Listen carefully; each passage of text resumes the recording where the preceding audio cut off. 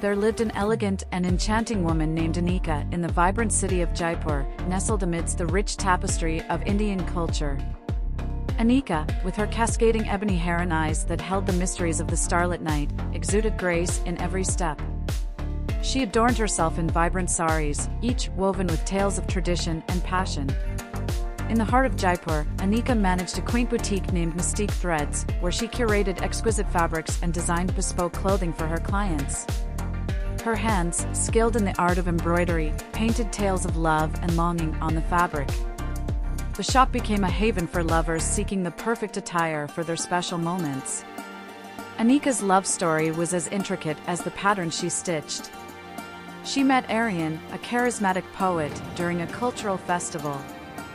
Their hearts connected like the threads in Anika's embroidery, creating a tapestry of affection. Aryan, mesmerized by Anika's elegance, penned verses that echoed the rhythm of their shared emotions.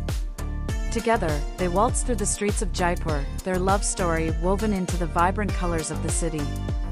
As the sun set over the city's palaces and temples, Anika and Aryan found solace in each other's arms. Anika's love was a melody that played softly in the narrow lanes of Jaipur, echoing the timeless romance of their city. Their love, like a finely crafted piece of art, stood as a testament to the elegance that flowed through the veins of Anika, the enchanting woman of Jaipur.